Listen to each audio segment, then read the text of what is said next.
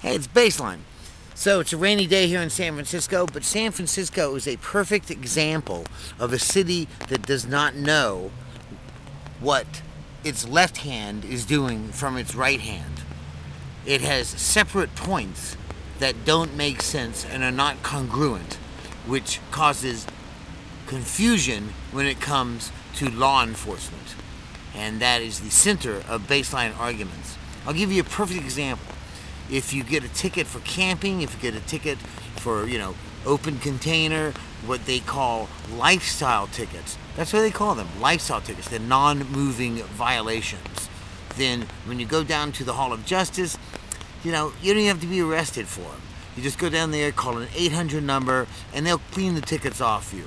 If the cops don't like you, they want to arrest you for your warrants, for your sleeping on the ground while no one cared, then all they do is give you a ride. That's actually right. I asked them, how do I clean these tickets up? Do I go to the precinct or do I go down to the Hall of Justice? And they said, if you go to the precinct, we'll just give you a ride down to the Hall of Justice. So me being a great citizen, they let me just go down there and take care of it. But what was interesting is that the threat of these tickets supersedes the real threat of it, which is nothing. You go down there, you call an 800 number, they throw them out.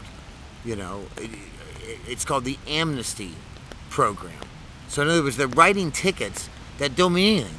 That if you have a little bit of imagination, and if you don't run from the police, and you have a little bit of civic ingenuity, then you won't spend one day in jail. You won't even be handcuffed. They'll just be thrown out. So they're writing tickets for no reason, just to be shredded. Hey, let's take these tickets over here, let's print them, and then we'll go over there and they'll be shredded. If the individual has enough sense to simply follow the rules. It makes no sense.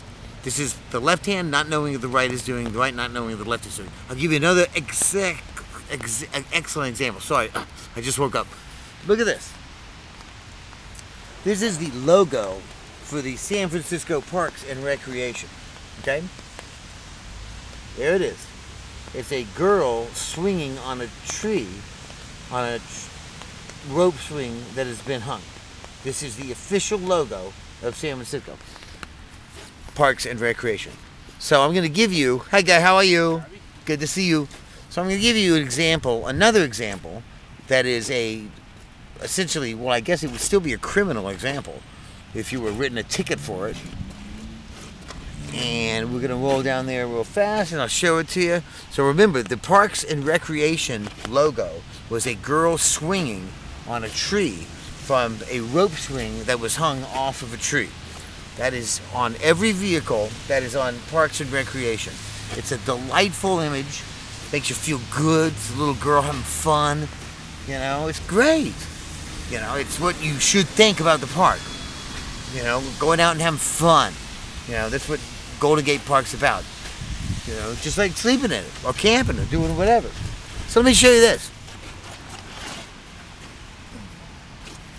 Right here it says,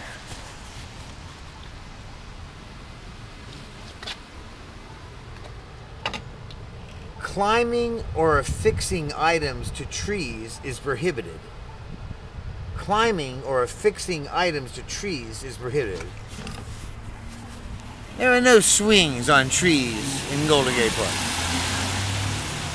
So what the fuck? How did that get approved? This is an example of where San Francisco's liberalism, which is excellent and I approve of, doesn't know one hand from the other. Okay? We write tickets to be shredded, unless you're stupid enough to let them get piled up and then get baton blown.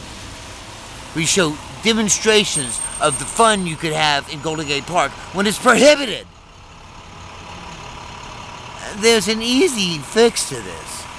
There's lots of room, there's lots of fun, there's lots of people. No one gives a shit. The reason I ran for mayor is to put some of this shit together. And I'll be back. It's Baseline.